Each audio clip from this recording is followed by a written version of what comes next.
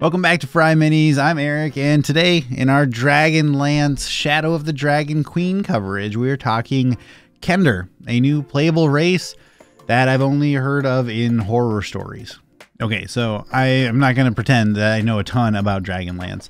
I know very little about Dragonlance. However, one thing that I've heard over and over and over throughout the years is that you should be afraid of Kender because players at the table who want to play a Kender, all they do is interrupt the game by stealing stuff from your pockets and thieving from the shop and doing all sorts of shenanigans because they don't understand property rights or something. I don't know. So we'll find out if that's still here. I don't know. But quick side note. So if you watch the lunar sorcerer video, I actually had a little mistake in there with the spells, that huge list of spells known that you get per phase. I assumed that you only get those spells per phase. So if you're in the full moon, you only, at that time, you only get the full moon known spells. Nothing actually says that. The only restriction anything talks about is the free spell. So a free first level spell that you get to cast without burning a spell slot.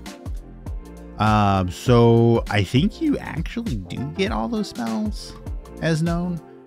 And that seems like a lot to me. I'm open. And that's one of the dangers of doing these videos, rushing them out. And sometimes I miss something like that. So thank you to the YouTube commenter that alerted me to it. All the information is pinned in the comment on that video, on the Lunar Sorcerer video.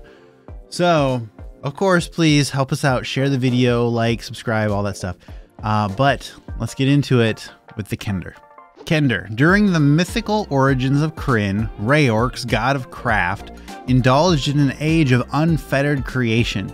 Many people sprang from his divine forge, but not all among them remained as the god created them.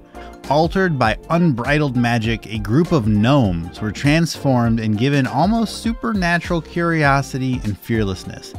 They were the first Kender. Originating in the world of Krynn, Kender are diminutive humanoids who look like humans with pointed ears and diverse appearances. Kender have a supernatural curiosity that drives them to adventure. Due to this inquisitiveness, many Kender find themselves falling through portals to other planes and worlds. Kender sometimes amass impressive collections of curiosities. Some might collect mundane knickknacks or relics from magical sites, while others might become professional thieves. Okay, also shout out to my pal Jameson for letting me know how to say Rayorks. So it looks like we're hinting at that taking all that stuff habits with sometimes they get a job where they're a thief. But there are no mechanical things here later that specifically like make you steal things. So if you want to keep that going with your game, I guess you're able to, but otherwise there's nothing here that says your character is driven to pickpocketing or anything like that. Okay, and so just like all the recent books that have come out, your stats, you know, you've got your +2 and +1 or 3 +1s, your average height and weight and lifespan, all that kind of stuff, and you pick your own languages. All that's the stuff you've heard 100,000 times before. Nothing there is special. So, which by the way, I like that. I think that's a good structure. I still prefer it when we get here's like a typical weight range. Here's typically how tall they are. That's maybe a little more specified, but not the end of the world. Okay, but our actual mechanical traits, let's go. Creature type, you are a humanoid. Size, you are small. Speed, your walking speed is 30 feet. Okay, so that's exactly what we would expect, right? A humanoid, of course. Small, makes sense. And 30 feet movement speed, that's good. I like that. I don't know this, but I think the 25-foot speed races, I think that's done. I think that we're never going to see another 25-foot movement speed race, I would predict. Fearless. You have advantage on saving throws you make to avoid or end the frightened condition on yourself. When you fail a saving throw to avoid or end the frightened condition on yourself, you can choose to succeed instead. Once you succeed on a saving throw in this way, you can't do so again until you finish a long rest. So this is wild. That's a lot, I think. Okay, so you have advantage against the save or to break the save, right? So that's great on its own. So you've got a very good chance at succeeding against those fear effects. And then if you still fail, you've got basically a legendary resistance here, and you're like, nah, I'm good. I'm not afraid. And think about how many fear effects in particular have the, once you pass this save, you're immune to that effect kind of thing. I think this is really strong. Now you could be fighting, you could do a whole campaign that has no fear effects and it doesn't come up. Sure. But if you are in a campaign where fear comes up a lot, like with dragons, maybe in Dragonlance, really good. Really good. Kender aptitude. Thanks to the mystical origin of your people, you gain proficiency with one of the following skills of your choice: insight, investigation, sleight of hand, stealth, or survival. First of all, skill proficiency is always great.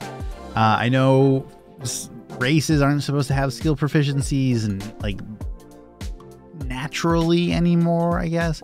But here it's tied to magic, so it's okay.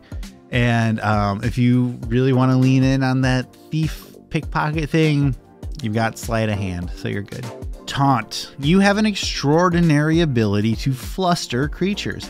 As a bonus action, you can unleash a string of provoking words at a creature within 60 feet of yourself that can hear and understand you.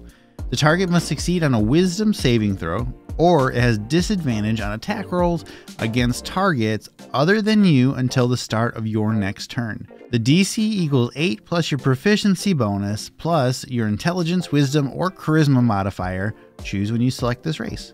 You can use this bonus action a number of times equal to your proficiency bonus, and you regain all expended uses when you finish a long rest. Okay, so you're like, Eric, if I'm playing this kind of probably roguish type thing, that's where I'm going. Why would I want a creature to come attack me? Why would I want it to be incentivized to come after me? Why wouldn't you? It's fun. It's easy. So what you like, come on.